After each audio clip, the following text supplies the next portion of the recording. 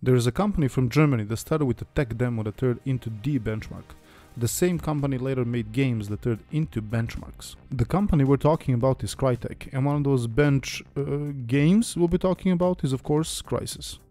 Crysis is an FPS released 15 years ago on this day, set on the fictional tropical Lingshan Islands. You are a nomad, a US Delta Force soldier in one of the marvelous nanosuits which basically give you superpowers. You'll follow a distress call from a team of archaeologists, fight North Korean forces that occupy these islands, and discover something far more sinister.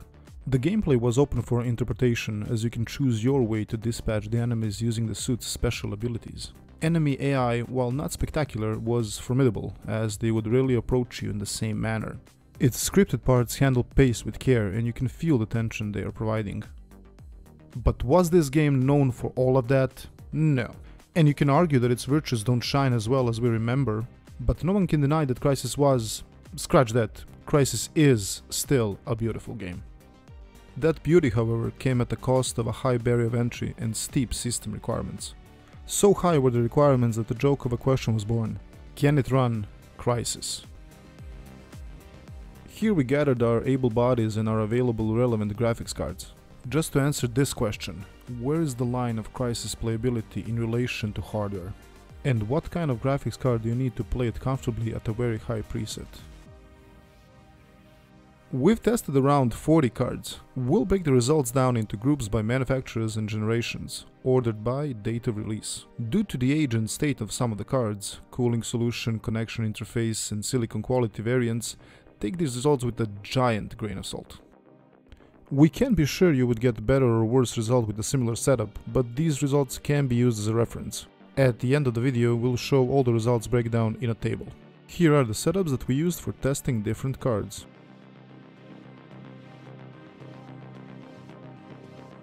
PCI Express setup was used with either Windows 7 or Windows 10, depending on the driver's support. For consistency and testing, we used Crysis built-in GPU benchmark.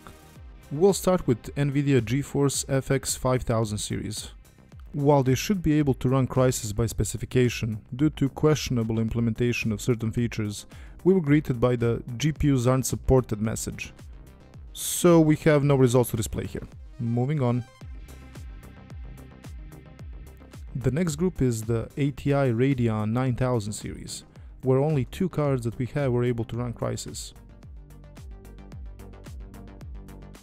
While not even remotely playable, 9600 Pro results were formidable.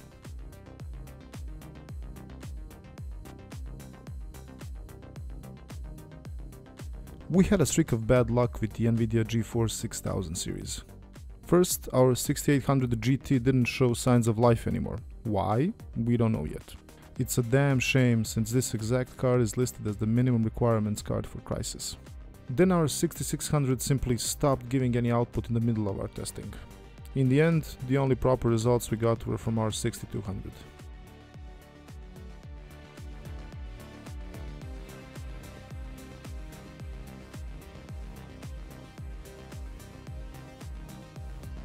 Next, we tested the NVIDIA GeForce 7000 series, and here we got our first playable performance on the low preset.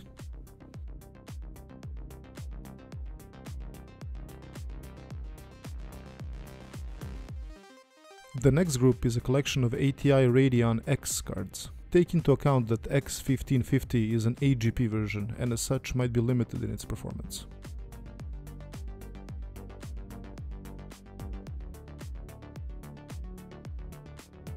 We continue with our bit richer collection of the NVIDIA GeForce 8000 series.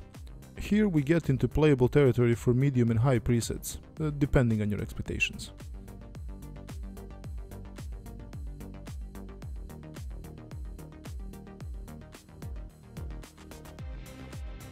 In our next group, we have ATI Radeon HD 2000 and HD 3000 series cards. While 2600 XT and 3870 show their excellent performance here, 3650 AGP dropped the ball. We're not sure why. We will research this occurrence a bit more, but not in this video. Our next group is a group of NVIDIA GeForce 9000 cards. 9800 GTX Plus gave us our best results yet, almost hitting 60 FPS average on high preset. Another standout here is 9600 GT, which gives us great performance compared to its release price. Our two cards from ATI Radeon HD 4000 series both have shown excellent performance, with 4870 hitting 60 FPS on high preset.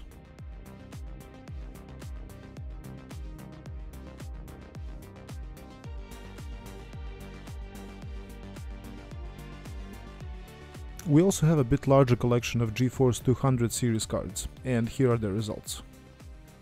Most of the results make sense and show good performance on high preset and almost playable performance on very high.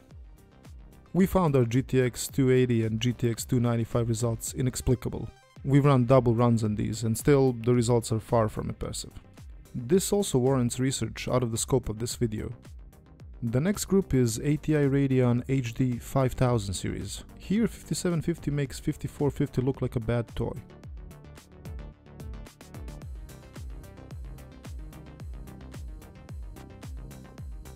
Our two Fermi cards make our next group. We had some issues running our 560 Ti as it stands on its last legs. Still, it gave us the best performance up to this point.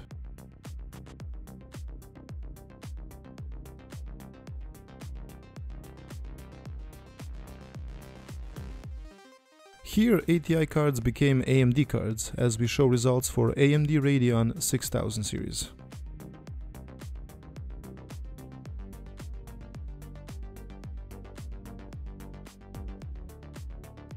Radeon HD 6450 shows a lot of improvements over its predecessor.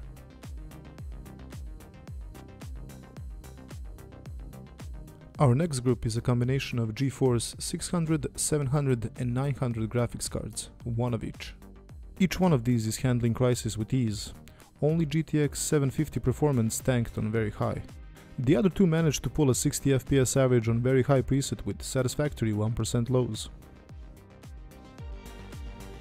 The next group is a roundup of graphics cards that we currently use. Each benchmark was ran on a different machine, specified in the chart description. Quite interestingly, Crysis is still a tough battle to win on very high preset, for all except RTX 3060 Ti. Here is a complete roundup of the results.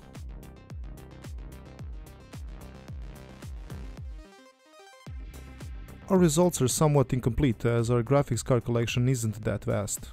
Yet, what we got is quite interesting and not at all what we expected. Crysis at very high preset is always a tough pill to swallow, even for newer cards. Of course, we have to consider that Crysis not using graphics API newer than DirectX 10 severely impacts performance on newer cards, and the results we got on them can't be considered relevant comparisons.